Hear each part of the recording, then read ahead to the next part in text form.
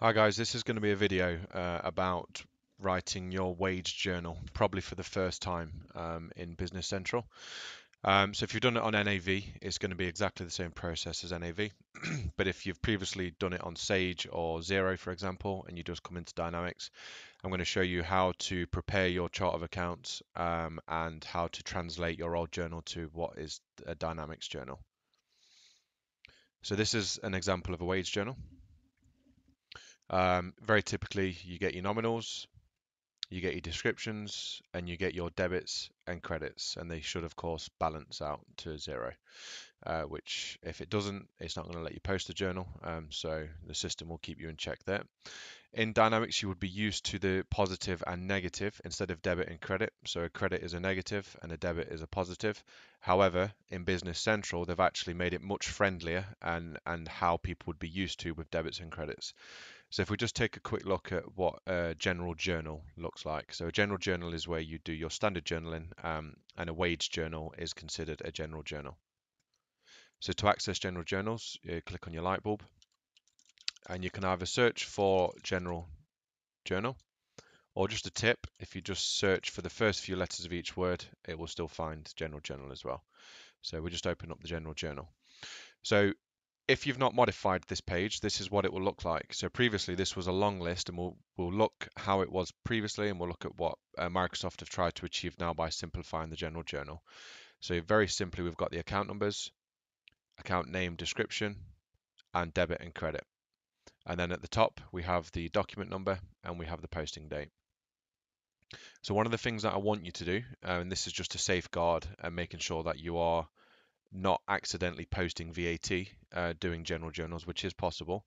I want you to right click, choose columns, and then I want you to add. So to add the box, to add the VAT amount column, you need to click on the line first and then select the box.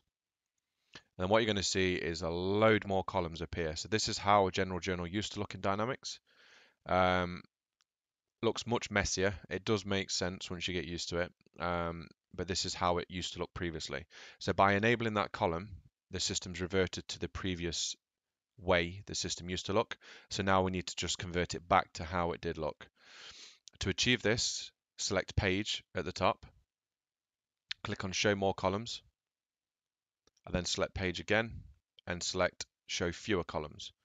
And what you have now is the screen that we had previously, except we've got the VAT amount here. So although we're not going to be entering any VAT on the journal because this journal has no VAT on it at all, we need this column here to make sure that we don't accidentally select a nominal that has some sort of VAT setup applied to it. Again, this is all set up in the chart of accounts, but this column is really important just to safeguard your journal. So I highly recommend that you just go through that process that I've just been through. So now what we need to do is we need to basically convert these nominals, because the nominals are very likely not going to be identical to the nominals in Dynamics. So we just need to try and establish what are the new nominals that we're going to be using. And to do this, we're going to go to the chart of accounts. So to get to the chart of accounts, hit this light bulb and just search for chart of accounts. And this is your chart of accounts. So this is where we now need to do the conversion from the old nominals to the new nominals. They may be the same, but they're very likely not to be the same. So I'm just going to minimize this screen ever so slightly, so I can place this one at the bottom. So first of all, then let's look for net wages. To do this, we can just select search and search for wages. So we can see that the new net wages nominal is 2213. So I'm just going to very simply type in here 2213. And then we've got gross wages. So in this Business Central that I'm logged into now, they don't actually have gross wages. They split gross wages out into two, which are admin wages and workshop wages. So for this exercise, I'm actually going to delete this one. You see there's no entries to it, so I can delete this. So if I just select delete, and then I'm going to edit this one. So I've selected edit list, and I'm going to call this one gross wages. And this nominal is 6100. And then we've got a PAYE. So I'm going to search for PAYE, and we can see that's 2211. And then I can see these ones here. Look, you see this this, and this are all the same. So I'm just going to fill these ones in. So 2211, 2211. And then we need to look for pension. So I'm going to search for pension. So we've got employee pension liability, which is the same one. So it's 2212. This is essentially going to generate the liability that you'll have to pay off when you make the payment from your bank. So what you'll notice here is that these nominals are less than 4,000, which typically means it's on the balance sheet. So your pension fund isn't actually considered a profit and loss item. It comes from the balance sheet. All you're doing when you're creating this journal is setting up the liability for the pension payment, which will come out of the bank in probably a week or so's time. And then we go down to employers' national insurance. Okay, so this one isn't set up, so we actually need to set this one up. Now, I've seen companies do this in various ways. They either group the national insurance with the gross wages, so they actually have it within the same code, or they do it as per this example, and they actually separate the gross wage cost from the employer's national insurance. The advantage to separating it is on a profit and loss, you will actually be able to see the difference between your national insurance costs and your gross wages.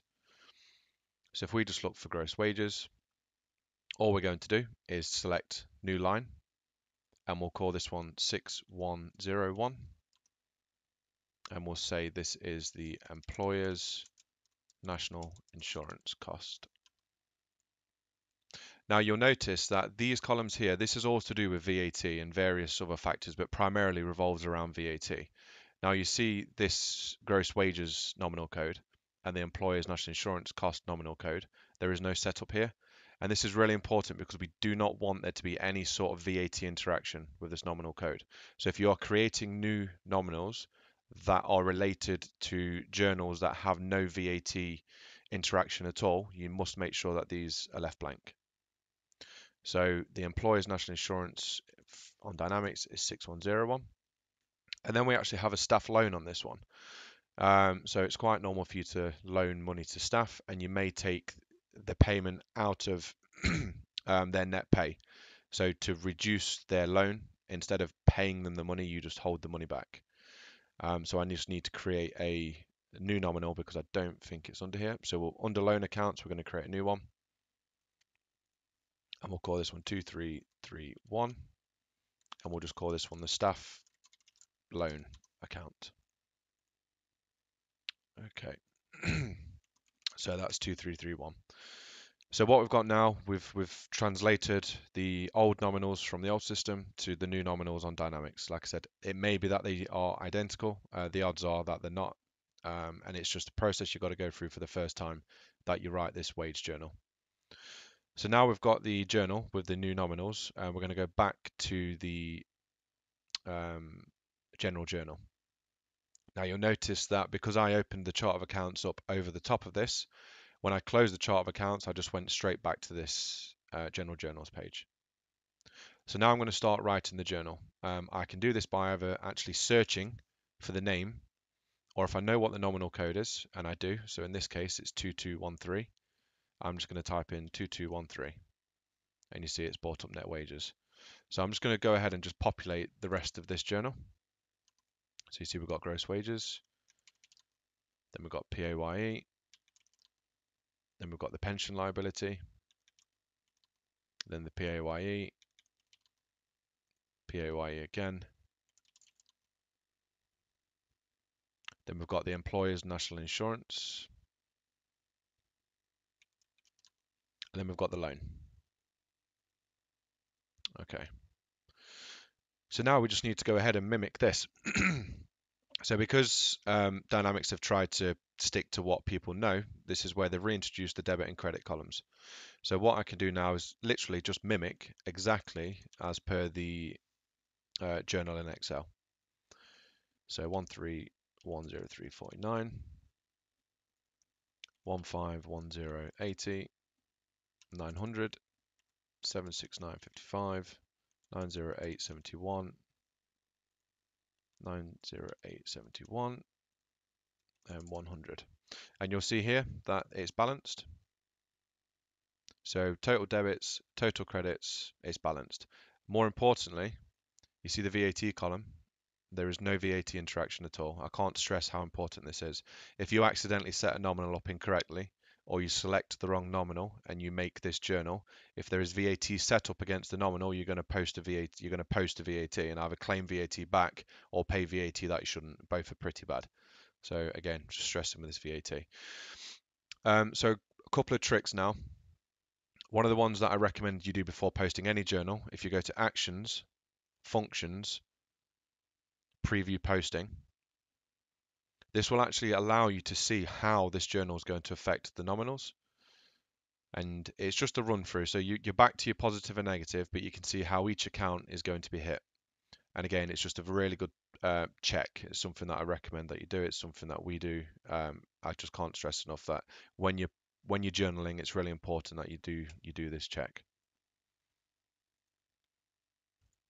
Now, to make this quicker the next time you do the wage journal, before we post this, if you go to Process, Save as Standard Journal, and we're going to make one called Wages, and we'll just say Wages Journal, and we'll just click Save Amount as well, and press OK.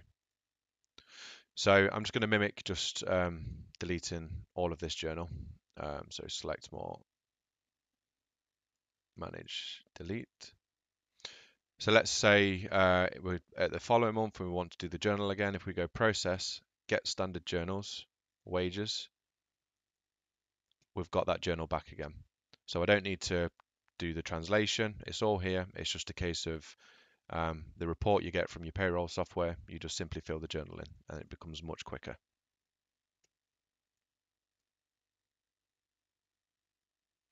So we're going to test posting this now. So we're going to post the journal, then we're going to take a quick look at the chart of accounts and just see how it's interacted with the chart of accounts. So if I go to Process, Post, do you want to post the journals? You need to make sure that the date is correct, which is really important. The document number should self-populate, so you can just leave this, and currency code you just leave blank. Okay, so the journal's been successfully posted. So I'm just going to maximize dynamics now because we don't need the Excel spreadsheet anymore. So if I go to chart of accounts and I want to look at how this has all been affected, if I scroll down to, we'll look at the profit and loss side, you see we've got the costs against the wages now and the cost against the national insurance as well. So it's successfully hit the profit and loss, it's hit the balance sheet, hit the trial balance. Yeah, it all looks pretty good to me. So that is how you work with wages, wage journals and general journals. If you've got any questions, please let me know.